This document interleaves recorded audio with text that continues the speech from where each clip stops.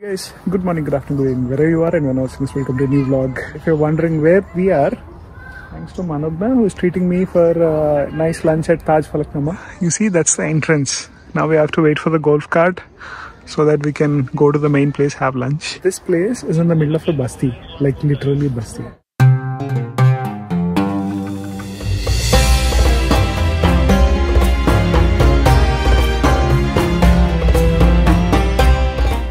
But this is the most high-end experience one can get, closest to having the Nizam lifestyle or something.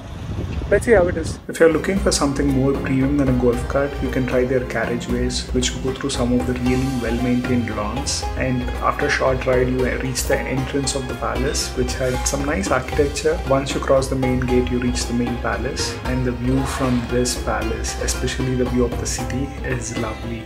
I can't imagine how this would look in the night time. Thoroughly enjoyed this part of the view. And soon we entered the main palace. Unfortunately, video recording is prohibited, so couldn't show you the best part of the palace. But we crossed the hallway and entered the courtyard, which houses some of the rooms. Once you cross the courtyard, you get to two restaurants: Celeste, the Italian, and Ada, the Indian restaurant. Everything that you touch, feel here, felt premium. It was a nice experience, but in terms of the overall ambience, somehow something felt missing. It felt very dull, not as rich as I expected. It looked very simple and it's kind of a small room, but the best view is by the window and I'm sure it will look good in the night. So the way this place works is you get a fixed menu out of which you can try all the items.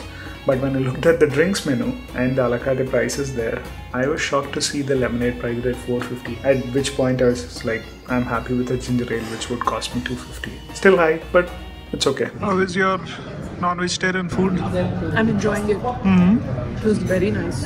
Veg tastes really good, but veg biryani, you can't complain or go wrong as such. Rest of the items, I mean in terms of quality, taste, 10 out of 10. Kubani ka meeta, anjeer ka halwa, pan flavored ice cream, and last is double ka meeta. Your gajar ka halwa aitha ledu. I think these are some of the rooms to stay if you like to spend up to 50,000 at least. Looks small but well maintained. If you wanted like a palace experience in Hyderabad, there's the only one. Hope you had good time.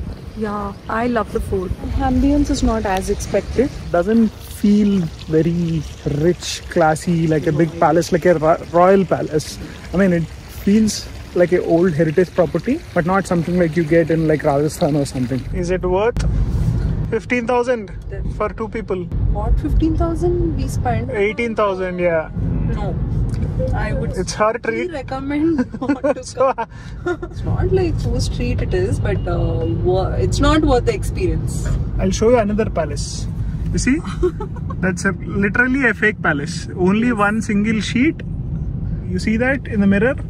That's a fake palace. It's a single sheet. I'm sure there are other elements in that palace, like the queen's bedroom, the library, courtyard and all. I'm sure they'll be good, and even the room stays might be fine. But for the lunch experience, somehow not satisfied. Will we come back again? Is the metric? No. So she was the excited one. If she says no, then no. I am not coming here again. There was also a free palace, 30-minute palace tour included. We skipped that. She wanted to go, but I was not keen about it.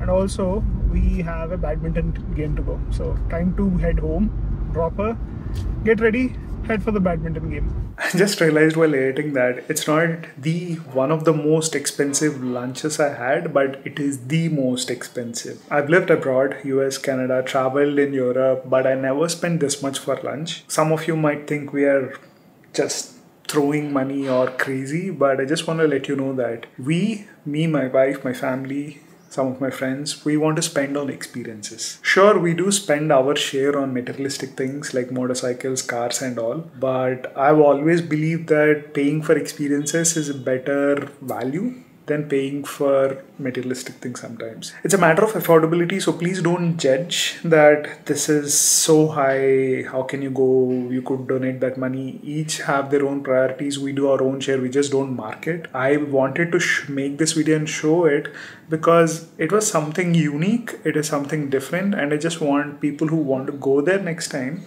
to see for themselves if it's worth it or not. So if you are someone who wants to get the best food, like Michelin star quality food. In fact, this place, Taj Falaknuma Palace, had some of the best food awards over the last 10 years, if I remember. So in terms of food, I'm just, but in terms of ambience, experience, not so sure.